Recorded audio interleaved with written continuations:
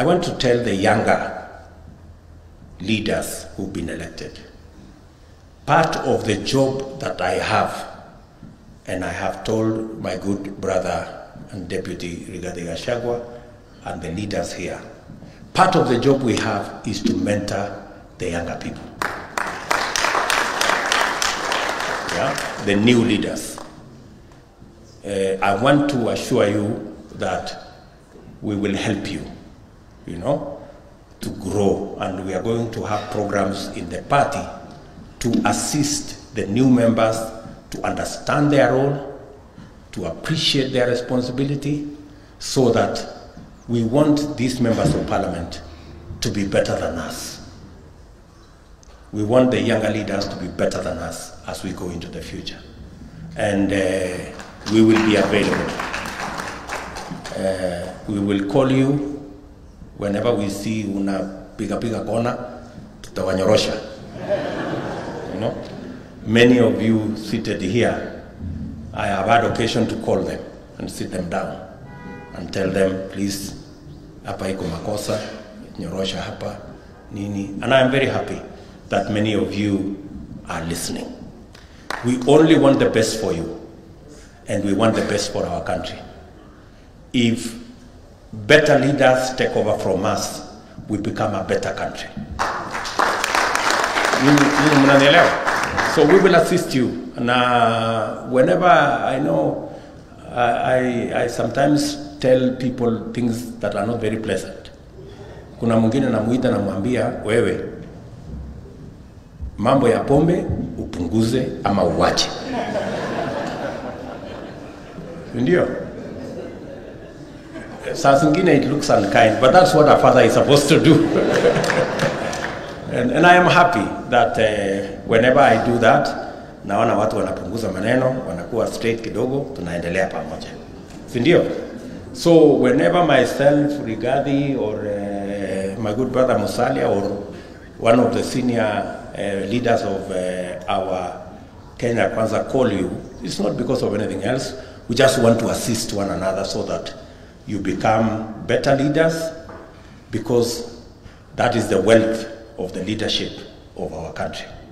And we really want you to be better leaders, better than us.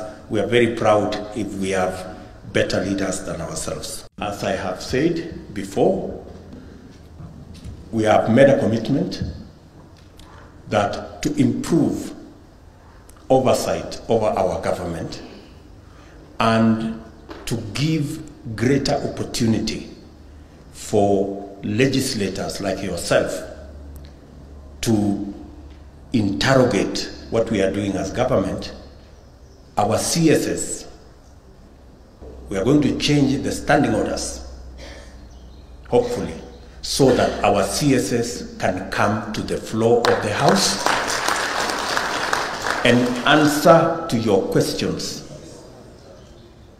Issues of a road in your constituency, a water project in your constituency, electricity project in your constituency.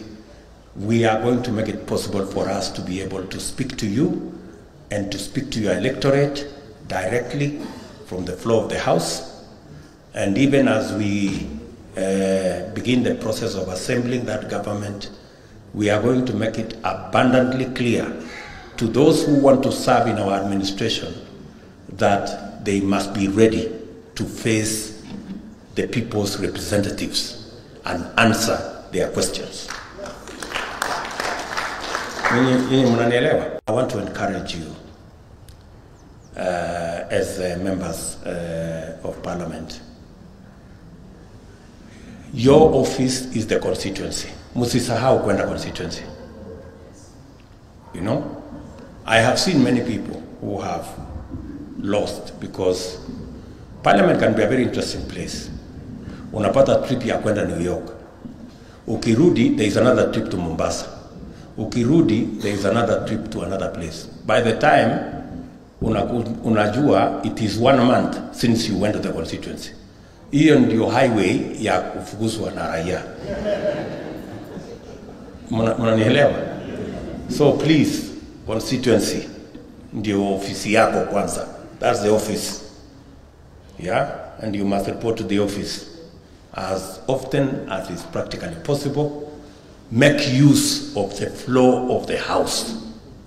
The floor of the house is a very premium platform.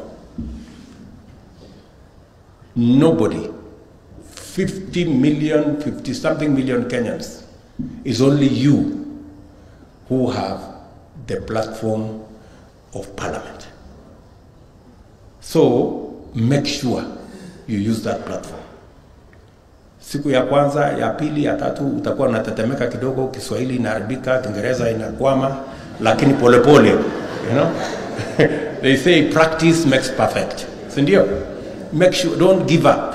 And I want to ask the senior members of the house who are here, please make sure now our two speakers, by God's grace, expose the new members, you know, give them a chance to speak. Watafanya makosa, nini. Yeah, kidogo hapo, but progressively we will get good legislators. Sinamna hiyo. Don't also shy away from the media. You know, don't run away from the media. Be careful, but don't run away from the media. We consulted with some of the party leaders and leaders in our alliance, and unless we get a different suggestion from the floor, we settled on Moses Wetangula for the Speaker of the National Assembly.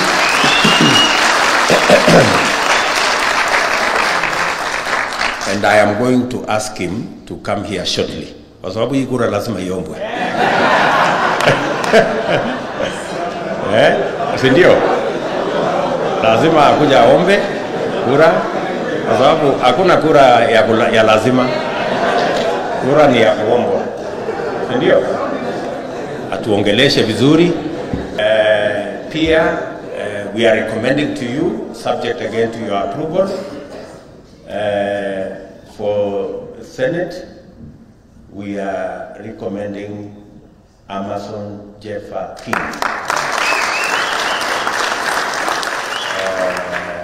Amason Jeffa Kingi, both these two gentlemen are lawyers. I can vouch that if I had my own vote, I would vote for them. If I was a voter, because I can vouch that they have been committed to our cause, and we are presenting these two gentlemen as the Speaker for Senate and National Assembly, subject to your concurrence and approval, because you will be the people to vote. We also, after consultations, we are presenting to you Lady Boss Cholet,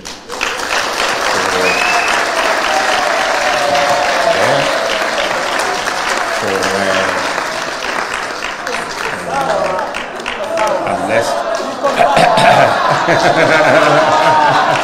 I think the ladies particularly seem to approve. And also, we are presenting Kaduri Murungi, that's a good gentleman from Meru County, as a deputy speaker for the Senate. Boss Cholet is for the National Assembly. Again, subject to your approval, because we want to do this together. We are competing with a very desperate team. I just want to let you know, as members of Parliament here, we have a good margin of about 11 members in the National Assembly. We have other members who are not sitting here, but they will vote for us. Maybe possibly another 15 or so. but maybe towards 20. So we will have a bigger margin in Parliament, but let us not take anything for granted. People who can use the National Security Advisory Committee to try and overturn the will of the people, they can do worse. They are very desperate to have the Speaker of either house.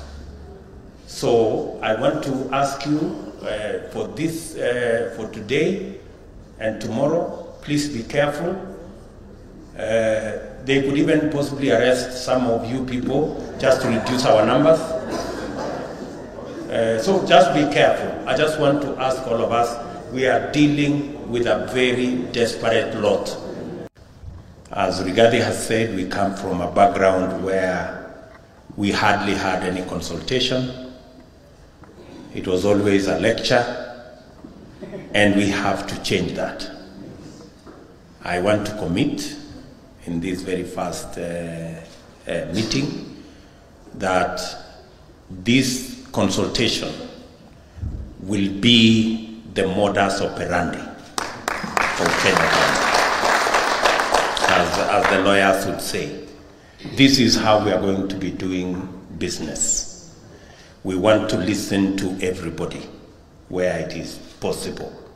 We want to listen to the ideas that you have. We want to share. There is no one of us who has a monopoly of knowledge. We can always learn from one another.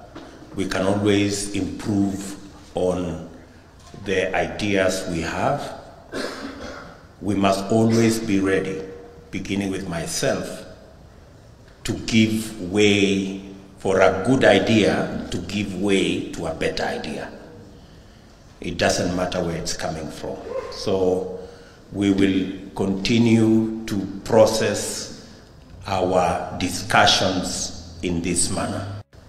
As Rigathi has said, we come from a background where we hardly had any consultation.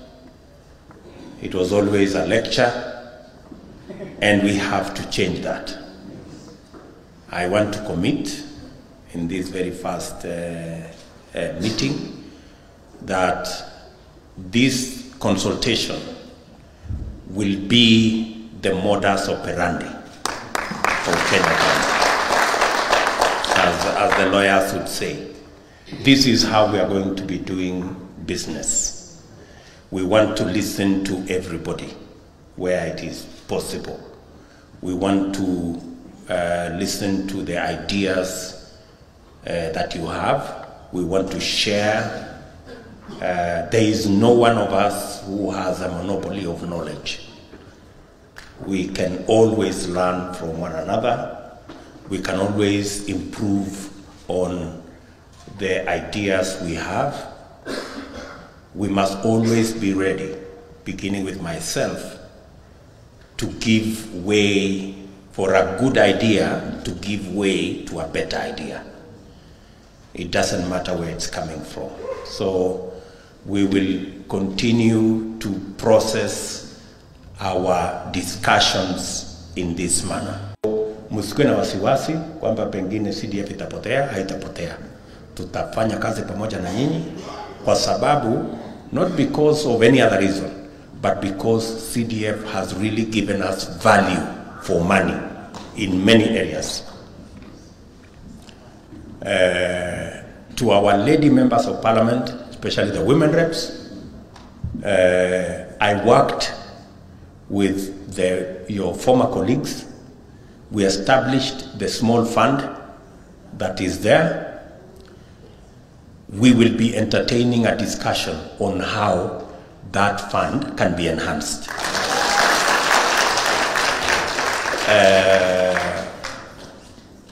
We know that many women reps have been going through a lot of difficulty. They are judged by the same standards as members of parliament. And yet their kitty is maybe a tenth or maybe 20% of what it is. So we will have a conversation, and I want to ask the members of parliament here, especially the men. Please be kinder.